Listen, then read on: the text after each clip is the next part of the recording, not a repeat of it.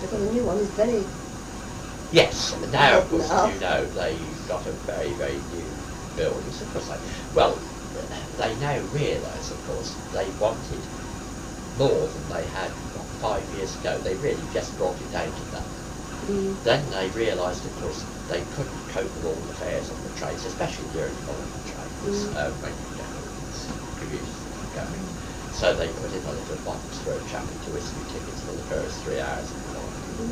And they built bigger shelters on both sides, and they've realised more people are travelling. People are travelling. I'm always amazed how crowded that link is. Yes. How busy it is.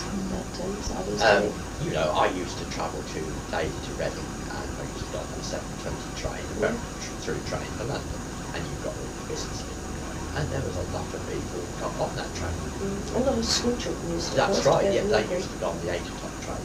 So, of course, it's still quite a busy place. Was your father involved with anything else? Oh yes, in the town, very much so. He was a very keen ambulance man. He was keen when he was at Windsor, and he was very keen when he came here.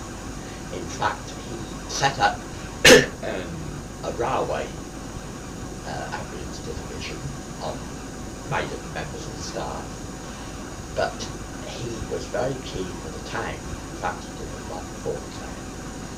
When he first came here, he was horrified that there was no ambulance, and I can remember him saying that there was a vehicle being used perhaps one day for taking someone who died with, say, diphtheria, something that was very contagious, to Newbury Hospital or Troup. Then the following day, the same vehicle, presumably been cleaned in some way, would be taking a pregnant lady to a maternity unit, and this absolutely horrified me.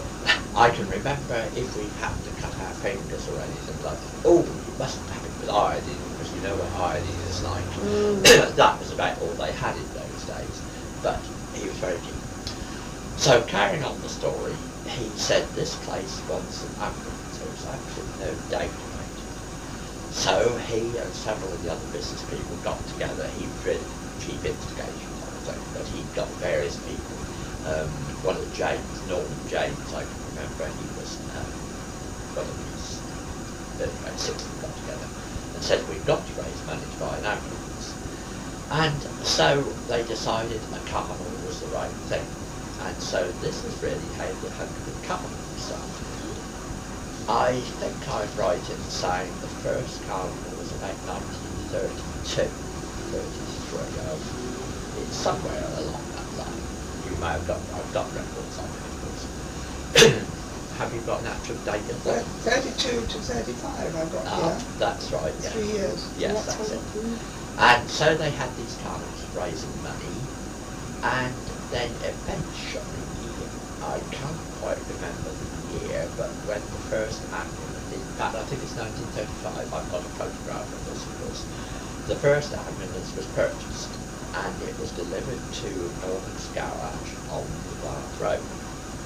And when it was going to be officially launched, whatever happens with an ambulance, I can remember walking my father down to Norman's garage, and he said, right, jump in, and I was one of the first few people to ride in the ambulance, not as a patient, I may add, but I merely rode from Norman's garage with my father up to the town hall where the big celebration was going to take place for the first ambulance in London. And that was how we first had an ambulance. And then he went on being interested in it, did he? Oh yes. He continued with his ambulance work. He was the superintendent of the ambulance division here, and he was very, very keen on this work. He, in fact, had 3 first aid boxes, I suppose is the right thing, placed in under the on poles. One was outside the mission halls, I thought, on the end of Priory Road. One was in the town centre outside the town hall. One was down on the Fair Corner. And he felt that if there were accidents, you had got boxes. So that was another thing. And he kept them stocked? Oh yes. Mm. I don't know that he did that personally, No, because he okay. had this band of like 10 men, I suppose it was, Oh, and I think one of those was detailed to keep them stocked up. They used to check. It's a wonderful idea. I can't imagine that happening now, can you? No. Well, It'd be raided, they'd be- wouldn't it? It'd be they'd be raided. vandalised. Yes. That's right, yes, but that is what actually happened, and these boxes were in existence. And he continued that until his sudden tragic death in April 1939.